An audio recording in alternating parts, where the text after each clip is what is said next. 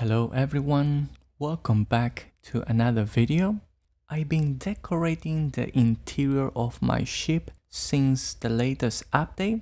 It is currently in beta and I thought I'd share with you guys, give you guys maybe a guide, show you some tips, a couple of tricks here and there, as well as the new things that they added. There are a couple of glitches as well, so I'm gonna mention those as well. Just a bit more of a detailed video than the overview I did a couple of days ago. Let's get started with Habs. We do have new Habs. We now have new empty variants of previous Habs. For example, engineering bay empty, only one berth empty, living quarters empty. So a lot of those 2x1s, 3x1s, they all seem to have an empty version. So not all the Habs have an empty version. The majority do. For example, the 1x1s do not have an empty version. That probably makes sense because, you know, there's not a lot going on in the first place. But for me, it was a very fast disappointment. Most of the companion ways, they always have something in the corner, like a box, a cargo hold, something that just obstructs the way, kind of makes walking or getting around a little bit harder. The fact that they didn't make empty versions of companion ways without some of that crap, it was a little bit disappointing for me. So we'll see, hopefully they add it in the future, but that's just one of the things that I wish they went 100%. A few other Habs that do not have an empty variant are some of those 2x2s. For example, the battle stations, the computer cores, they do not seem to have an empty variant.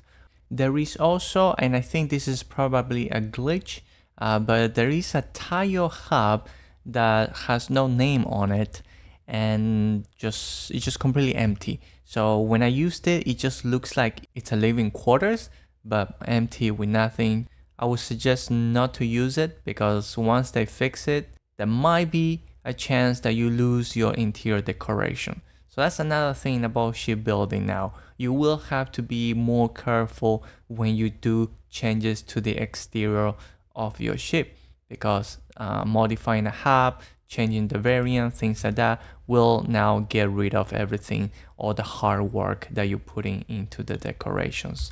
Which is why I chose my ship carefully. This is my main ship that I know that I most likely will not make any other modifications. I like the way it is and I spend a lot of time modifying the outside, so I know that this is pretty much the final design. If I ever make any changes, it will be to remove the third floor, but the first and second floor are done deal. So from the shipbuilding screen, that's what you have that is new, the different Habs. We're gonna go now to the inside, hopefully give you guys some ideas and a couple of tips here and there as well. Okay, this is a tile 1x1 companionway, or I think it's a storeroom. Actually, yeah, never mind. This is a storeroom and it's one of the few that you don't have boxes in the corner. Because otherwise having a box or anything in the corner, it just makes walking, going around a little bit harder. It's just kind of annoying. So I prefer something, you know, more empty like here. I didn't do much this area of the ship. The battle station, again, you don't have an empty version. So the one that comes with the game is fine. So I left it there. All in one berth. This one I kept it the same. And then the living quarters, here's the thing. I really wanted to use the empty version of these living quarters. But whenever I change it to the empty version, the game introduces a ladder here. And there was no way for me to remove it. Like even when I did the glitch by putting a window in here, by blocking it, I used the parts glitch, the ladder would still be here and then I will have a window in here. So it was completely messed up. I really wanted to turn this into a game room, just start from scratch. But yeah, I couldn't do it. So I just stuck a gaming table here at the end. So it's pretty annoying. So yeah, that's one of the things. Keep that in mind. If you use empty Habs and you connect them, you know, there might be a ladder. Now here, this one is different. This is an empty cargo hold. And obviously I did not use it for cargo. I turned it into kind of like a reception area with a big conference. By the way, we do have also new furniture in this latest update. So these chairs here are new and they're really nice. They look super modern and I think they fit really well for a conference room type of setting. So my design language throughout the interior has always been minimalistic as possible. And this desk here is also new. We have a couple of new desks. Maybe I'll show you guys some of the new stuff. Okay, so this one here, this is a new desk. This one is new, another new one. And so we have a few new ones. The rest is the same. We have a lot of new chairs. So let me show you some of those. So here, this is a new chair. I don't remember seeing this design before. I think it's really cool. Quite a lot of new furniture. This is a new one. This is another new one. A lot of modern design, so it's pretty nice. This one is new as well. And I think that is it. I think the rest is the same. We also have a lot of new pictures. We have a lot of the square ones, but then you also have some of these panoramic pictures like here. Let me see if I can get somewhere so you guys can see. So a lot of these panoramic pictures, these are new as well. I'm not quite sure about the posters, if some of them are new or not. It does seem like we have more new posters. So what else new? We also have these letters as well, letters and numbers. You have to put them on a surface. They cannot go, unfortunately, on the wall, but you have a lot of letters and numbers as well. So those are some of the new things that I've noticed. There might be some more. So yeah, so this is one thing that I did with this empty cargo hold. I just wanted a big empty space, and I really like this division, but without large doors or anything like that. It's just still maintaining something relatively open, so that is great. I didn't do anything to the 2x1. This is the regular one, not an empty one. And by the way, whenever you put two hubs together and one of them is empty, you're gonna now have all the doors available. If I change the 2x2 to a regular 2x2, then you will only get one door, which is the one on the right. This one will be a wall, but now that this is an empty one, it becomes a door. And I tried this with other hubs. As long as one is empty, instead of a wall, you're going to get the door instead. So that's another thing to keep in mind. There is a hub with a glitch. It is the 2x2 mess hall. I believe it's the mess hall. There is a glitch. I'm gonna show you.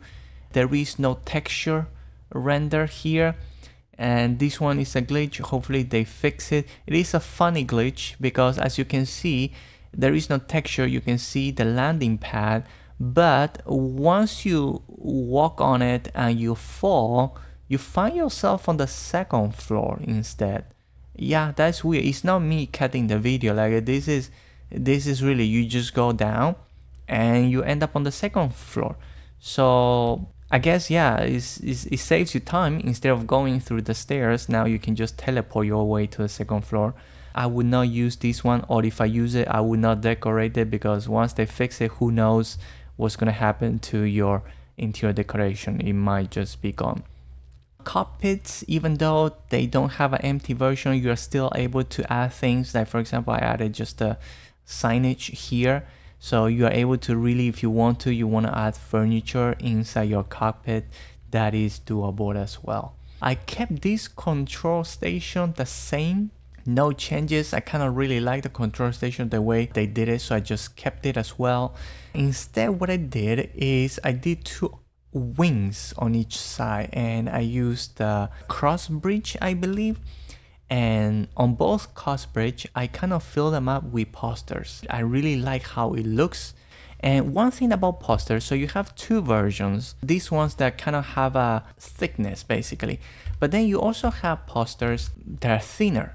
So these posters are thinner, and because the surface is not flat, you get this kind of, bad texture. One way to avoid this if you really like one of those thin posters and you want to use them, you can actually add one of these posters on top of one of the other posters. So if you do that, and now you kind of have it display everything correctly. This one is a workshop. It is an empty one, so this one I decided to make my own workshop. I do like to have all my workbenches side by side just for easy access, and I wanted to do kind of like an Iron Man type of thing where you have all the armor suits, everything in display.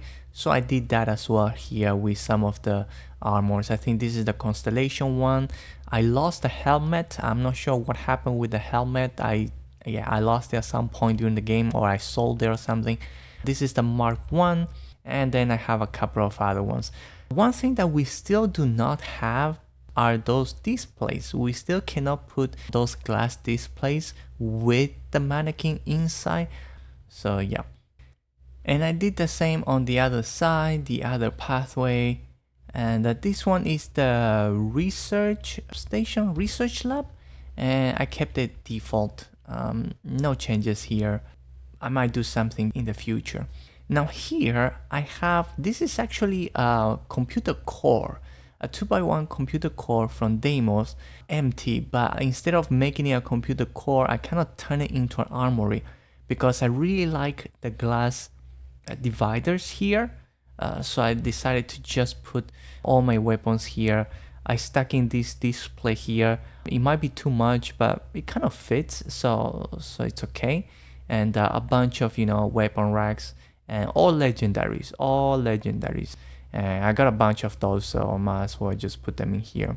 So yeah, I turned this into an armory, and I think it looks good. I like how this one works. It's one of my favorite 2x1 Habs, and then a couple of displays for jump packs and things like that, just around it.